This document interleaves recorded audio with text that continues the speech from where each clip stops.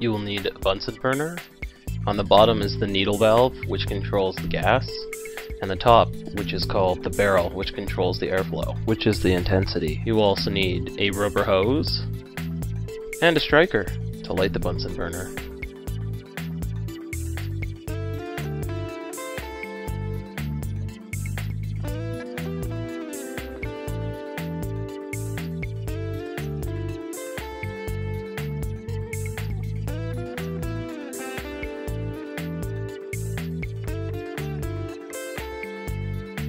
Start by checking to make sure flint is in your striker. You should see sparks when raking it. Connect one end of the rubber hose to the gas nozzle, and the other end to the Bunsen burner. Make sure there's a tight fitting on these seals. Next, turn on the gas on the outside of the fume hood. You're now ready to light the Bunsen burner with the striker. Control the height of the flame with the needle valve on the bottom, and the barrel controls the airflow. Rotate this until you get a double cone flame, as shown here.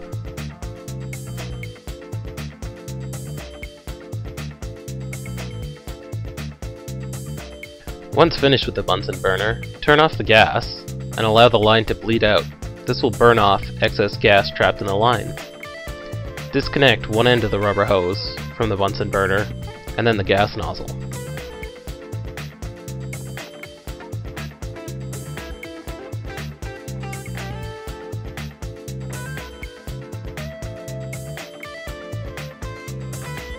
For this, you will need a magnetic stir bar retriever and various hot plates, as well as a magnetic stir bar itself.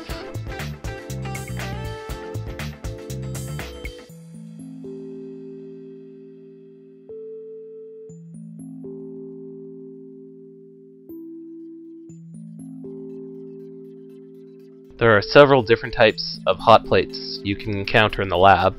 Be sure to read which dial is for heat and which dial controls the stir bar. You will see on a variety of these ones that when they're turned on, there will be a light indicating that one is turned on. Usually with the heat, there will be a flashing light, and if left plugged in, that will indicate that the top is still hot.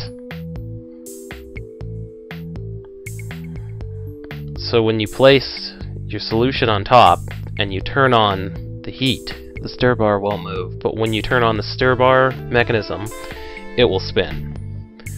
And this goes with all hot plates. So again, be sure that you're turning on the right dial when using the hot plates. Turning on the stir bar will not turn on the heat.